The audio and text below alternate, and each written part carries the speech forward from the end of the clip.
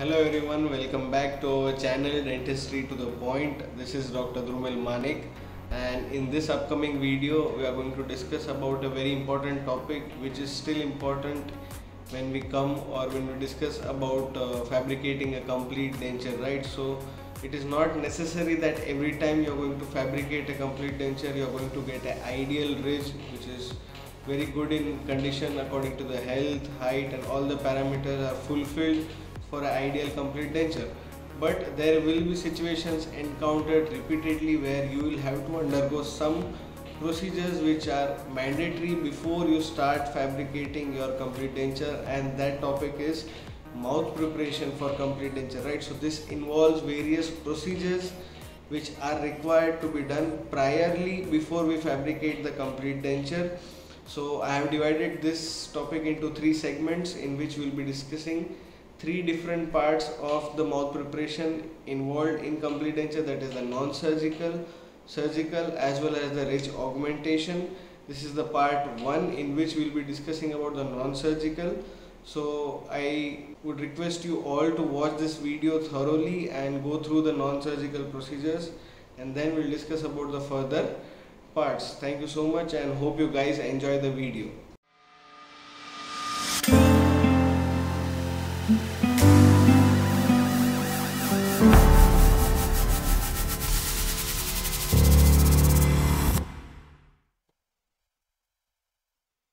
So hello everyone. In this video we are going to discuss about a very important topic, that is from the complete dentures, that is mouth preparation for complete dentures, right? So what does this topic or the heading mean? Mouth preparation for complete denture. That means you are preparing the oral cavity so that you can fabricate a successful complete denture in maxilla as well as mandible or in any one of the arches wherever this procedures are required, right? So what is mouth preparation for complete denture? This mainly includes the procedures which are going to be performed to correct the hard and soft tissue discrepancies. That means our oral cavity, that is when we consider an edentulous mouth, so that is involving both hard as well as soft tissue, right? So there can be discrepancy in hard tissue or in the soft tissue or in both the tissues, right? So which might affect the fabrication of your complete denture. It may be the design of complete denture, it may be the impression procedure which you are involving to fabricate the complete denture, right? It may be the selection of teeth. So there can be many factors which are involved and which may create discrepancy and may not allow you to fabricate a successful complete denture. So now what is the objective or what is the reason behind doing the procedures for mouth preparation, right? So it improves the denture foundation. So your dentures are going to lie or rest on the alveolar ridges, right? You have maxillary as well as mandibular ridge, so the dentures are going to rest on that foundation. So it is going to improve the quality as well as the mainly the quality of the denture foundation. And along with that, if there is any problem in the ridge relation, that means you have ridge relation in terms of antero-posterior ridge relation as well as mediolateral ridge relation, right? So antero-posterior ridge relation is your class 1, class 2 or class 3 profile, right? Class 1 is the ideal condition wherein the maxilla is 1 or 2 mm ahead of the mandible in ideal class 1 relationship, whereas in class 2 the mandible is way more behind than the maxilla, right? And in class 3 there is prognathic mandible which is ahead of the maxilla. So these are the ridge relations in antero-posterior. And mediolateral also there is cross bite, there is unilateral cross bite, so that are your mediolateral ridge relation. So in these conditions it is going to improve the foundation of the denture and the ridge relation. Then moving on to the supports, it enhances the support of your complete denture, that is the supporting tissues, mainly your alveolar ridges. It is mainly, yes, the main target is to restore the form function of the stomatognathic system. And lastly, aesthetics are also going to be improved. The patient is going to have a more better and a pleasing appearance, right? So this is mouth preparation of complete denture, that is the introduction and objectives. Now there are various methods of mouth preparation. So mainly there are three methods of mouth preparation. First one is your non-surgical, surgical and ridge relation, right? So there are three methods which are involved in the mouth preparation. So firstly we'll start with the discussion of non-surgical methods of mouth preparation. So now what are the non-surgical methods? Non-surgical method is mainly going to concentrate on the non-invasive ways. That is, you're not going to do any invasive procedure, right? Any surgery or anything. You're just going to give rest and the care which is required based on the symptoms and the clinical condition, right? So that involves mainly 4 to 5 procedures. That is, first is your, you can use tissue conditioners, adjuncting care, and then removal of retained dentition or roots if there is any presence of remaining teeth or the root stumps or root fragments that are also to be removed. Then removal of unerupted teeth, correction of hypermobile ridges, and removal of soft tissue interferences, right? So these are the main headings which we will be dealing in terms of the non-surgical methods which are required in the mouth preparation. So in this discussion mainly we'll study about the non-surgical methods, and in the following parts of this topic we'll study about the surgical methods as well as the third, that is your ridge augmentation, right? So starting with your non-surgical methods. So firstly, before starting with any non-surgical methods, the main thing which you have to keep in mind is your points which are to be followed along with your non-surgical methods or prior, before you start the non-surgical treatment or the options for your mouth preparation, right? So first is you need to provide adequate rest to the denture bearing tissues, right? So adequate rest is going to provide time for the present clinical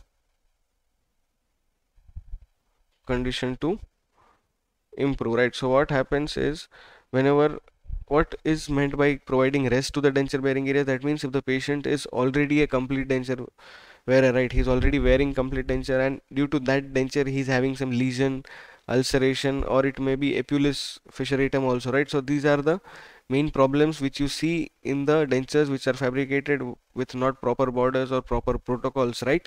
So in that, you need to ask the patient to discontinue the dentures, don't wear them for some time, provide some rest. Along with that, gum massage and mouthwashes also should be provided, right? So when you provide these type of rest or discontinuing of denture, that improves your clinical condition, and then you can make a new denture which is more which is with more comfort and function, right?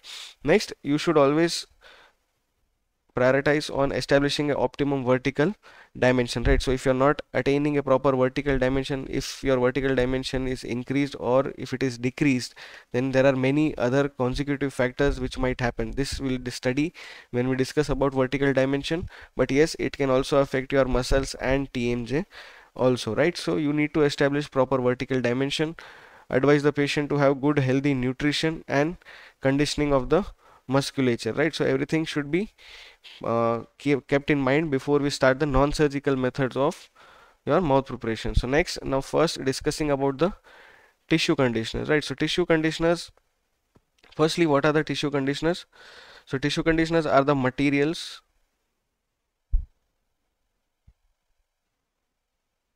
which are used intermediately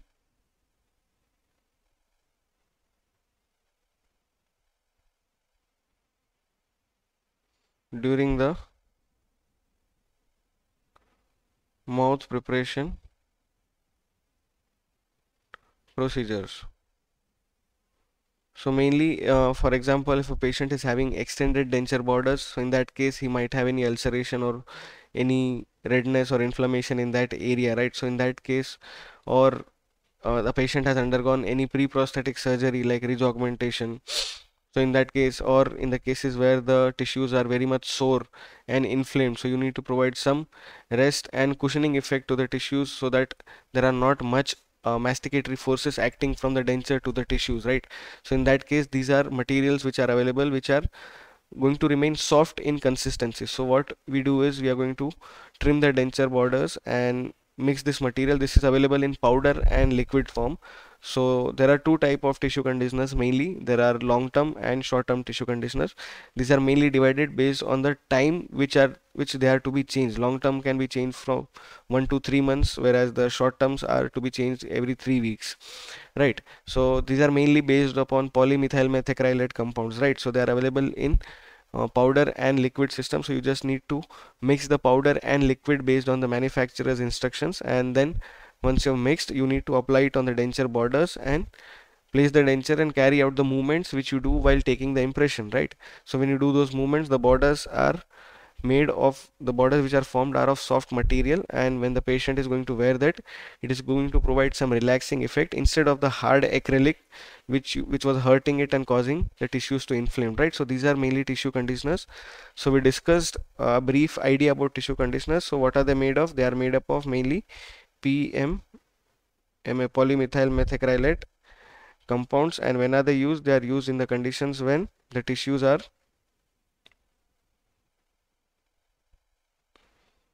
inflamed or due to any ulceration, tissue soreness, then patient undergone pre-prosthetic surgery.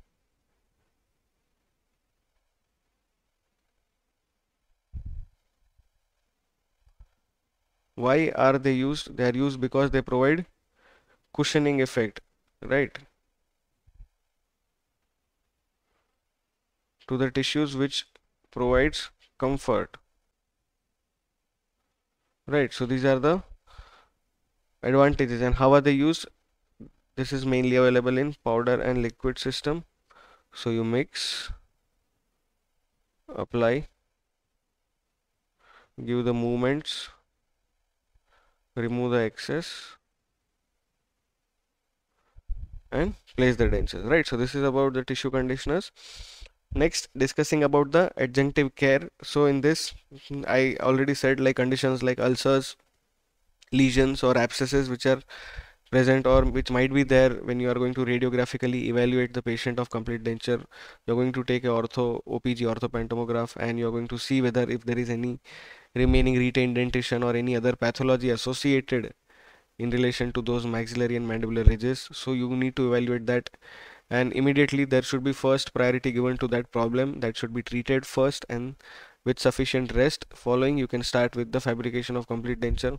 As I already mentioned before, tissue massages and mouth washes are also to be given. So conditions like ulcer, lesion, abscess, immediate treatment and sufficient rest. Then moving on to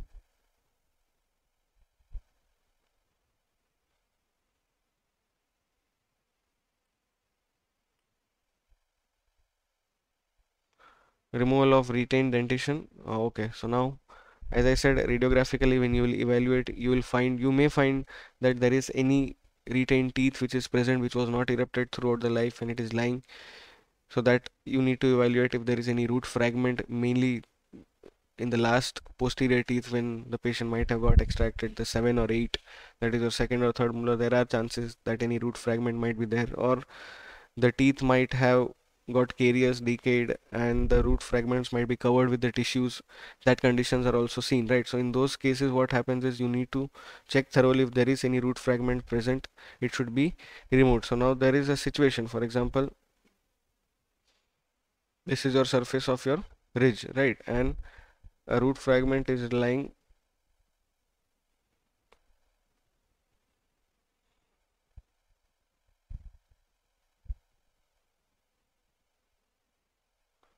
root fragment is lying somewhere over here, and one more condition where root fragment is lying in this area, or an unerupted teeth is lying in this area, right? So this is a root fragment, this is a unerupted teeth. So now these are two different conditions. Here the root fragment is lying firstly just beneath the ridge, just beneath the surface of the ridge. It is more closer to the tissues, that means more closer makes the tissue overlying it to be thin. So tissue over here is going to be thin, right? In this case it is lying more deeper, and this is an unerupted teeth, right? So less harmful and more invasive procedure is required, right? So in these two cases, if you find such clinical scenario, you need to go with the removal of the root fragment. But in these cases, you might leave the unerupted teeth without disturbance, and you can make your dentures if they are way below the surface of your ridge, and the amount of invasiveness or the depth you will need to go inside and remove the tooth, and that might create more lesion in that area due to the surgery, and then might lead to ridge resorption, right? So all these factors are also to be considered. And so that is all about your retained dentition, removal of roots or root fragments, right? So lastly, one more point, removal of soft tissue interferences.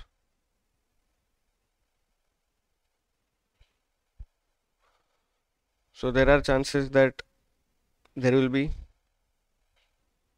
soft tissue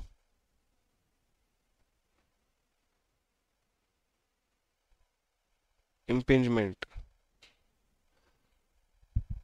That is, the tissue might get stuck between the denture border and the ridge surface. That is, between the denture border and ridge. This mainly happens in overextended borders.